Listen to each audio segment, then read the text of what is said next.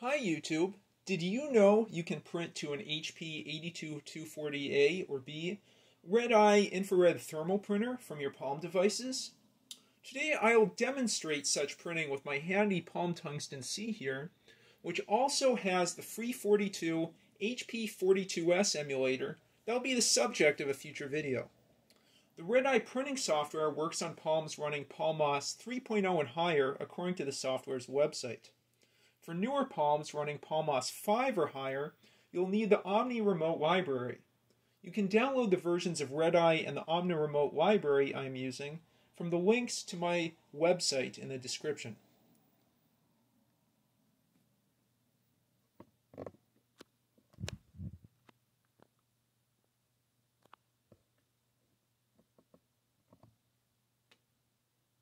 Okay.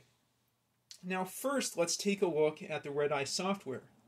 As you can see quickly, it prints the contents of the clipboard with clipboard statistics at the bottom of the page. There are options for word wrap, removing white space, double spacing, and printing in a large font respectively on the upper left-hand side of the form. At the top is a drop-down menu for the header. Currently the header is listed as blank, but I could add date and time, long date, or custom headers, which could be really useful if your work's time sensitive or if you want to use these thermal printouts for record keeping. Finally, let's take a look at the program menu. We can set the transmission delay, which is 1.8 seconds by default. Set delay, oops, it was 1.8 seconds. I'll set it there, 1.8, done.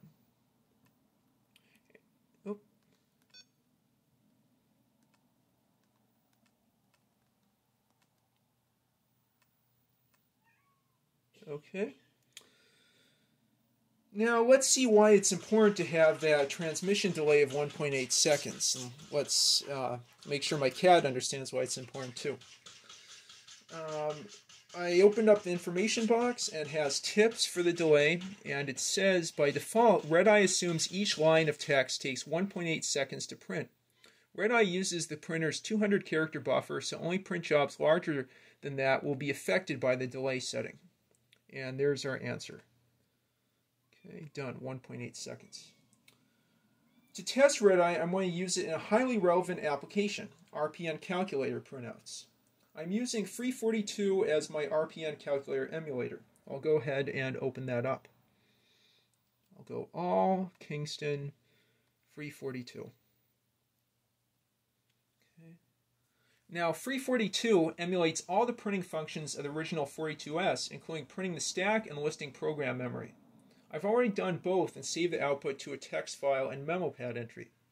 To see those printing functions, I'll press the Shift key and then print. You can see the various options, printing the stack, which I've done, printing user variables, and then the listing programs. I'll exit from that. Let's take a look at the current printout before I go to memo pad.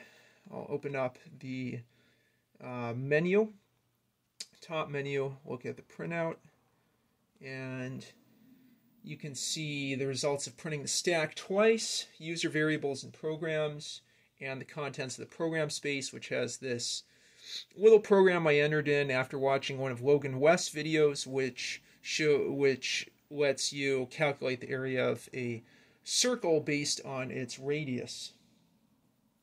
Okay, so now I'll go to the memo pad, select the output to print, copy it, and print it with RedEye.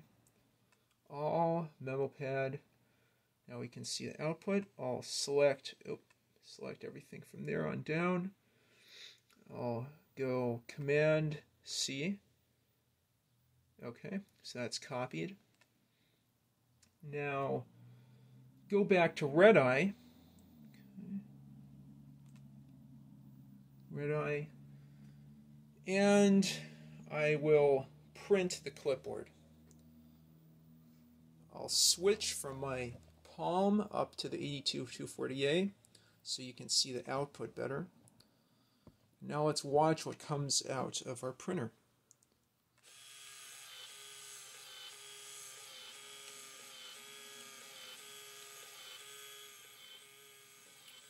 And so we're printing.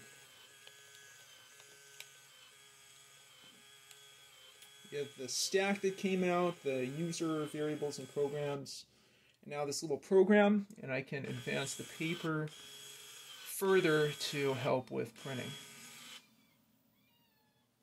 Voila! A beautiful little hard copy of my work in Free42.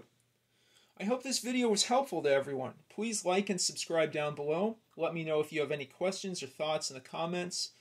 And thank you for watching.